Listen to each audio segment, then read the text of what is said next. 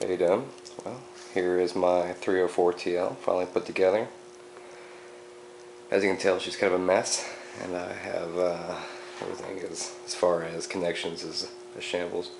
I have a rewound mott over there for the filament transformer, and the voltage doubler right there. And there's the auto transformer for the voltage, or for the filament transformer, which that'll later come out. I just want to make sure I had the voltage right. And like I said, as far as connections, this is horrible. Everything's too long, and once I make a permanent setup, I'll actually make it look a lot better. But this first slide, I just had it started up just a few minutes ago. Finally got some spark production.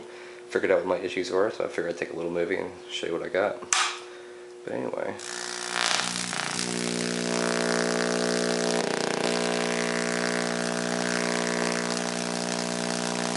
Pretty nice for not really tuned at all. Nothing's adjustable yet. That's some serious sparks for not really tuned.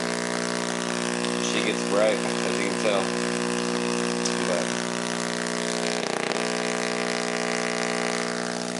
some really nice sword looking arcs right there.